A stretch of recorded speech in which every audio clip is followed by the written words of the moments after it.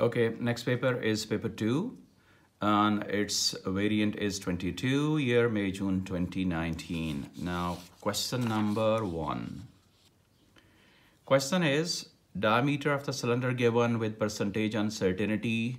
We have to calculate absolute uncertainty. So 1.6% of the diameter, 1.6 divided by 100 into diameter value. So the answer is 2 into 10 power minus 4 plus minus. Next is pressure 4 times W divided by pi d square. Look, weight is given with percentage uncertainty. So put the value of 4 multiplied by weight value divided by pi value, diameter square value. So answer is this. And then we have to write in two significant figures. So it must be 3100.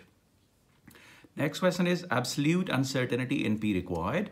So delta P over P, delta W over W plus 2 times delta D over D, because here is a D square. So delta P, delta W, 2.8% of weight divided by weight 0.28 plus 2 times delta D over D into pressure. Now calculating this whole, we will get answer plus minus 190. Now move to next question, question number 2. State Newton's second law. Resultant force is equal to the rate of change of momentum in a body. And this is trailer, this is tow bar, this mass, and the velocity speed graph is given. So this is VT graph. Question is, calculate the distance traveled by the car from T0 to T10.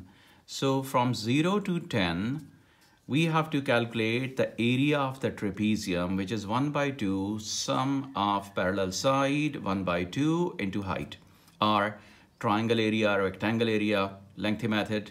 So ignore it. So 1 by 2, 9 plus 13 into 10. So answer is 110. Next question is, at 10 second, resistive force of the friction and the air resistance given 440, 510. Question is, calculate the acceleration. Again, from the graph, acceleration is change in velocity divided by time. So this is a change of velocity, this is the time taken, so answer 0.40. And the next, we have to calculate the resultant force. So with the help of acceleration, F is equal to ma, m 850, acceleration calculated, so 340. Now the question is, show that the horizontal force of the engine. So engine is exerting resultant force plus resistive forces.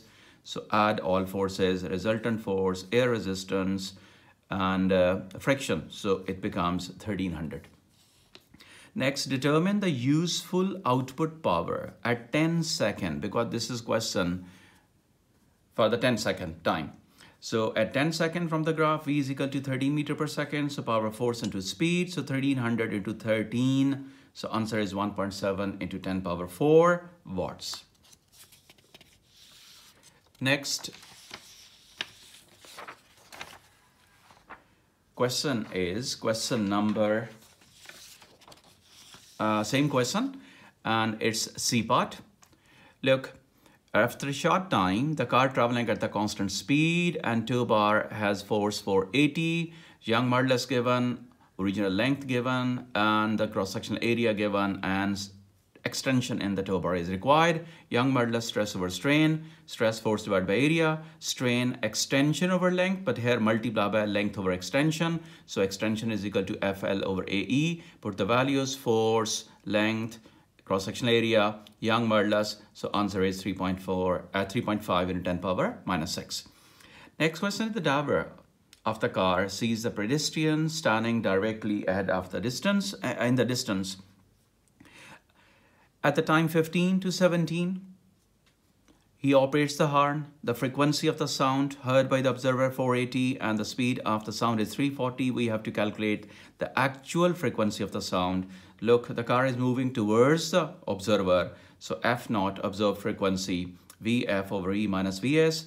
This observed frequency given 480, V is 340, F required 340V, and at these time the car speed is 14. So after calculating, the answer is 460. Now the next question number 3 is, state what is meant by the center of the gravity. So it is the point where whole weight of the object appears to act, appears to lie. Now in this question, there's a signboard and it is held stationary with this cable with tension 54. And the first part is calculate the vertical component of the tension. So Ty is d sine theta. So 54 sine 35, this is 31. Explain why the force on the sign at B does not have the moment about A. If this is the pivot, any force acting at the B has no perpendicular distance from the point A. So when perpendicular distance 0, so its turning effect, its moment is 0. Next question is, by taking the moment about A, show that the weight of the sign is 150. Look at this. Three forces are acting.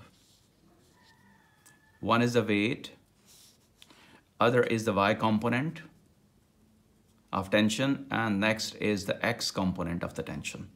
So weight has half 0.68 distance from this. This tx distance is 0.68 and ty also has 0.68 distance. So we can write f1 d1 plus f2 d2, f3 d3. So f1 is dy, f2 is dx, and f3 is w. So I'm putting their values. Ty is 31 into 0.68 plus tx, t cos theta, calculate. Tx 44.68 and weight multiplied by 0.34, so weight becomes 150, so it is shown. Calculate the total vertical forces exerted. Look, the total vertical forces exerted are Fyw minus Ty. W, because both are acting in the opposite direction. Ty acting up, weight acting down, so the difference of both is 119, so it is 120.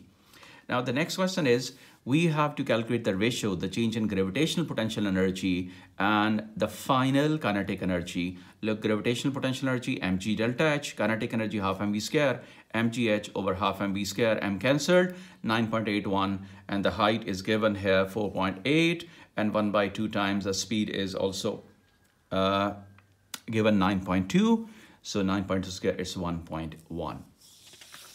Now the next question is question number 4. For the progressive wave, state what is meant by displacement. Displacement of the particle in the wave is in the specified direction from the equilibrium position. So distance of the particle in the wave in the specific direction from the equilibrium position is called displacement.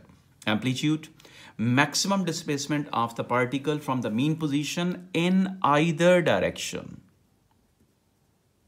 Because it has no fixed direction, we can take up, we can take down. Next question is, two coherent wave x and y meet at the point and their phase difference is 180. Wave x has amplitude 1.2, intensity I. Wave y has amplitude of 3.6. We have to calculate the resultant intensity. So amplitude of the resultant wave 3.6 minus 1.2, 2.4. So resultant intensity divided by original intensity. Amplitude of resultant square divided by amplitude of the actual wave. So IR is equal to 2.4 square divided by 1.2 square times I, it is 4.0 intensity. Now the question is, monochromatic light is incident on the diffraction grating. Describe the diffraction of the wave. Yes, we have to define, we have to explain. As wave passes through the narrow slit, it spreads in geometrical shadow, which is called diffraction. Next part of this is, a parallel beam of the light consists of the two waves, one given, second given, and both are forming the third order maxima. Question is, determine the smallest possible spacing d of the diffraction grating. Look, formula is d sine theta is equal to n lambda. So the longer wavelength must be used in this question because d directly proportional to lambda. If smaller wavelength is used, then third order maxima of the longer wavelength will not appear on the screen. So that's why we have to take the longer wavelength. By using the longer wavelength, the answer is coming d 1.910, and we have to use this sine theta is equal to 1, its maximum value. Next, the beam is replaced with a blue light. State and explain whether the third order wavelength of the blue light is smaller than 540 and smaller than 630. Thus the third order maxima will appear on the screen because spacing is equal to lambda d over A. Wavelength is small, so spacing small, so it will appear on the screen. Next question is about the electricity. State the Kirchhoff's second law. Sum of the EMF is equal to the sum of the all potential differences in the closed circuit. So this is a question. Now the question is calculate the combined resistance. So they are connected in parallel, 1 over R, 1 over R2, 1 over R3, and so on. This formula. So 1 over R, 1 over 90 plus 1 over 18. So answer is 15. The current in the battery, I is equal to V by R. So V is 4.8 and the R is 15. So the answer, look, 4.8 is given, the reading on the voltmeter. So this is the terminal potential divided by 15, so 0.32. Show that the internal resistance 2.5. Look, EMF is equal to loss potential plus the voltage. So EMF is 5.6, IR 0.32 into internal resistance, and the terminal potential, your voltage is 4.8. So by calculating this formula, R is equal to 2.5. So this is proved. Next, we have to determine the ratio power dissipated internal resistance divided by power produced by the battery. So power across the internal resistance is I square R, and power total IV. So I square into R 2.5 divided by I into total potential 5. So it is 0.14. So this is the ratio. Now, in this question, two batteries, two resistors are connected in series according to the Kirchhoff's second law. So this battery is giving potential in this direction. This is giving this direction. So we can write E1 minus E2 is equal to I R1 plus R2. So 7.2 minus 5.6 I, sum of the resistors. So I becomes 0.27. So this is the answer for the current. And the next is state what is meant by the field line in the electric field. So direction of the motion of the positive test charge in the electric field is represented by the field lines. These field lines represents the direction of the motion of the test charge after experiencing the force. Next, an electric field has two different regions X and Y. The field X is less than the field in Y, the field strength, definitely. Field strength is represented by the gap between the lines. So the field lines are closer at Y as compared to at X. And the next is one particle is P, is mass given, is charge given. And the second is alpha. So the magnitude of the acceleration of the P, magnitude of acceleration of the alpha, F is equal to ma. So A is equal to F over m, mean EQ over m. So we can write EQ over m for P, EQ over alpha. So electric field same. So Q by m for the P multiplied by m by Q of the alpha by putting the value 1E for P, mass of P 0.15 U, mass of the alpha 4U divided by 2 times E for the alpha particle. So the ratio is 13. Next, last part of this is particle P is a hadron composed of only two quarks. One of the quark is down. Look at the charge, it's -1. So from this, down quark has charge -1 by 3e. Quark 1 plus quark 2 are combined to make this particle P with charge -1e. So one of the quark is down, other unknown x is equal to -1e. So down has -1 by e and quark x unknown. So from this, x is -2 by 3e plus 2 by 3 is up quark. So -2 by 3 will be the anti-up quark. So the second quark is anti-up. So this is the paper.